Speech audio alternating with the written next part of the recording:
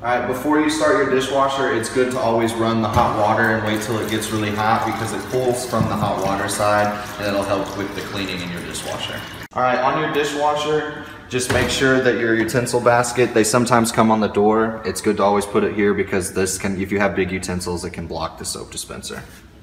Turn on your water temp boost and your heated dry. That'll help dry your dishes along with adding rinse aid.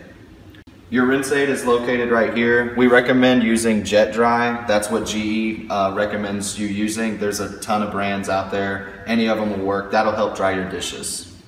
These are very energy efficient dishwashers. Just know they run from 2 to 3 hours and they will not dry your dishes all the way. That's why we recommend using a jet dry.